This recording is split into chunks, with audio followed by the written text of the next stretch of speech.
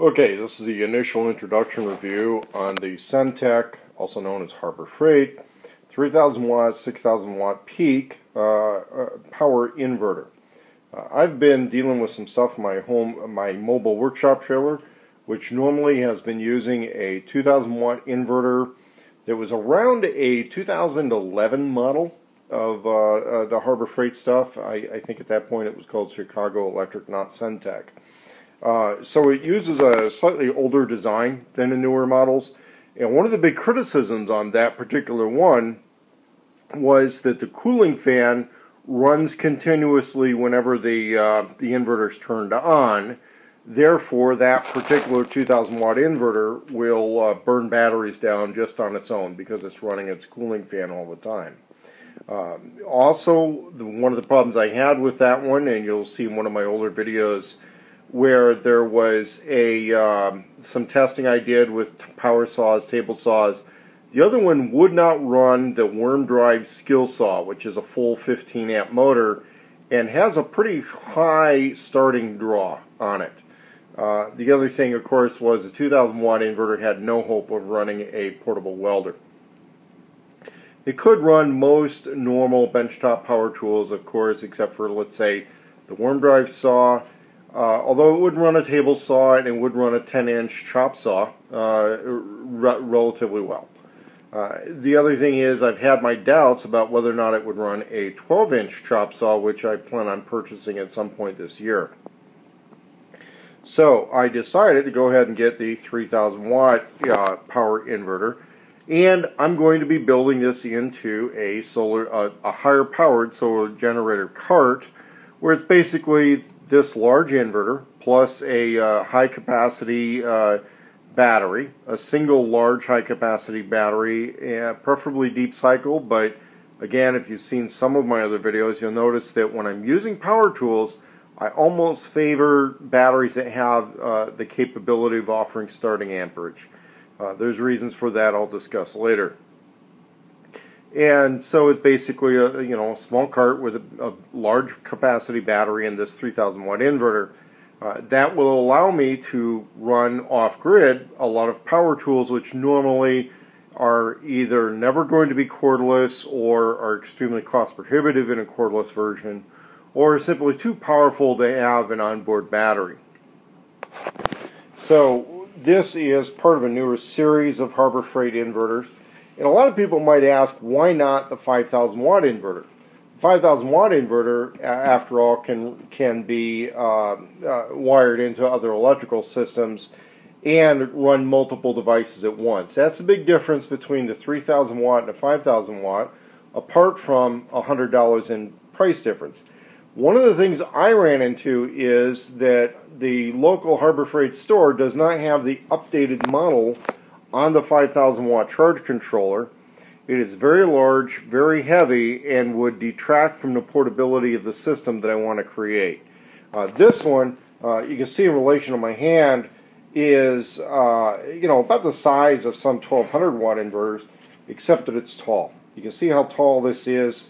It's particularly tall, and it has 4 outlets on the front, whereas a lot of inverters, your middling size inverters, they're only going to have 3.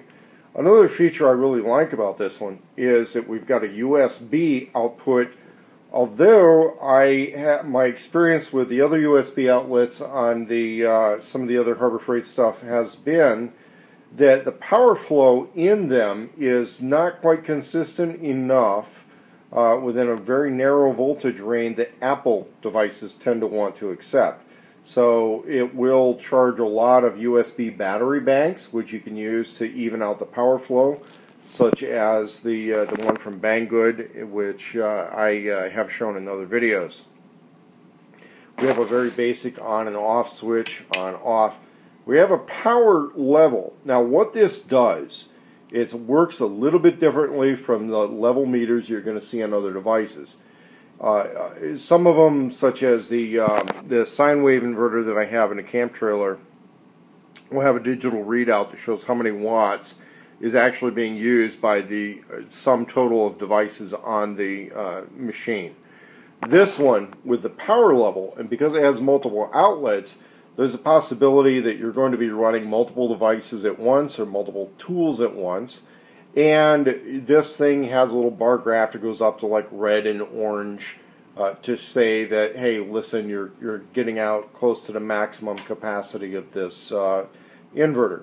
The other thing that will happen when it starts to get warm is the rather large cooling fan will kick in. And it's got a large cooling fan, which thankfully doesn't run constantly. You can see how large this is. It's kind of like a large cooling fan you might find on a gaming computer. Definitely larger than any of the others in the market. Because remember, this is basically twice as tall as, say, the 1200 watt inverter, and therefore this cooling fan is twice the size. You also have some pretty big hefty lugs on here. Comes with some through bolts. These were part of a design request on a part of people who wanted to be able to use jumper cables to get power to the inverter, and I'm not a big fan of this. The other ones had a big spin knob in the older models, but this gives you two large lugs, which if you're going to use something like this on a temporary basis, let's say at a job site, you could power it with jumper cables. But one of the problems you're going to run into is the jumper cables, if you buy cheap ones, don't push enough power to really get this thing running at full capacity. And there's other inverters which will actually have two sets of leads, such as the 5,000 watt inverter, so that you can actually get enough power to this to push the amount of power that you're going to need to get it to run as at full capacity.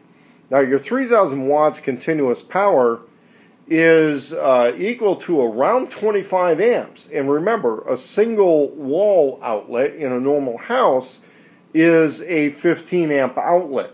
So you could run more than one 15 amp outlet on this. Now, when I went to test this with some fairly high powered devices, such as a portable welder and a worm drive circular saw, both those devices were pretty close to maxing this out. I'm going to do some further testing in another video with the portable welder, because on my 90 amp Harbor Freight welder, they say those things only have about a 12 amp draw. I was only getting a consistent performance by using it on the low power setting. I'm going to, but that was also with a small battery, and when I hooked this up in a solar cart with a larger battery, I think we're going to get a little bit better performance. But I also noticed that that welder, even on on a high power setting, was making a 5,000 watt inverter kind of choke. So whenever I was using that thing off grid with an inverter, I was only using it on a lower power setting. I also realized that by welding, we're creating a short in an electric system. That's what the welding arc is effectively a short. And it may reduce the life of these components. So if you're going to use them with that kind of equipment regularly, I suggest buying it from a store and keeping a receipt, and possibly purchasing the extended warranty. As far as a worm drive circular saw, I fully expect it to work, although my first test it choked a little, on the second test it seemed to work consistently after that. I think a lot of it has to do with making sure that you have a battery with sufficient capacity to run this, regardless of the size of your solar bank.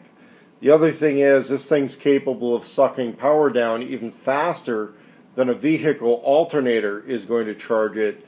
So you need to understand that, you know, you're going to have battery capacity in addition to the vehicle running if you're going to be using a vehicle battery to run a full power device off of this.